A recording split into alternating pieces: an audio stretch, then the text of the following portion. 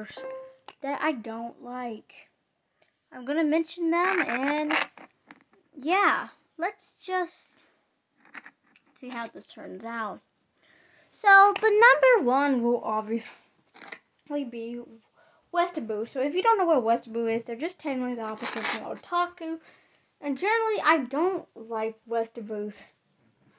They're just a non-white person, usually Asian. And this is a trait in anime all the time that you see where, you just get someone who hates their stuff.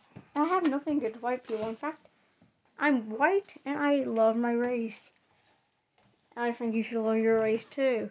Now, I don't want to hear someone who's non-white just saying they love white people so much in every episode. Yeah, you like New York. Do I really need to hear you say that one more freaking time?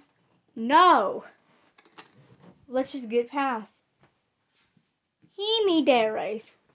So Himidares, they're not bad characters, but generally they just annoy me. They think they're so royalty. And the male counterparts, I also hate them with my guts too.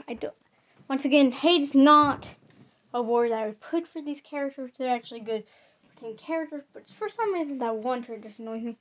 Clingy character, oh gosh, I despise them. There are so many anime characters that I could list. For example, blue hair, and there's so many other examples, but I'm just not going to mention it because I don't want this video to be long. And suicidal Darius. Now, I have nothing against you if you're suicidal, but if that's all you are, just suicidal, that's going to get a little annoying. Okay, they're just a blank slate. Usually they're male, but they're not always. Please get rid of these characters. I don't need a blank slate. And I got one. These are just, I don't know, Kuderes. Okay, I have nothing against Kuderes. They're rich and good characters, but gosh, I just don't want to see a emotionless character. Okay, another one. Just technically,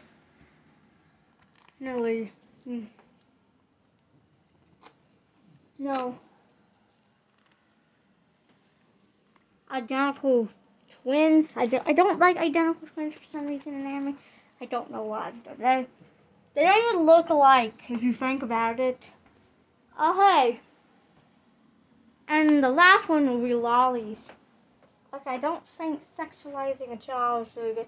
I'm pretty sure lolly just came from child in Japanese. I'm pretty sure lolly just means child in Japanese. Am I wrong? I'm pretty sure I am. LOL, but yeah. All honesty, I also think the lolly thing came from the trend where people dress up as kids. But I don't know where it came from that to be sexual. And I just really that's what I want to say. Please send me feedback. What did you think? Leave a comment.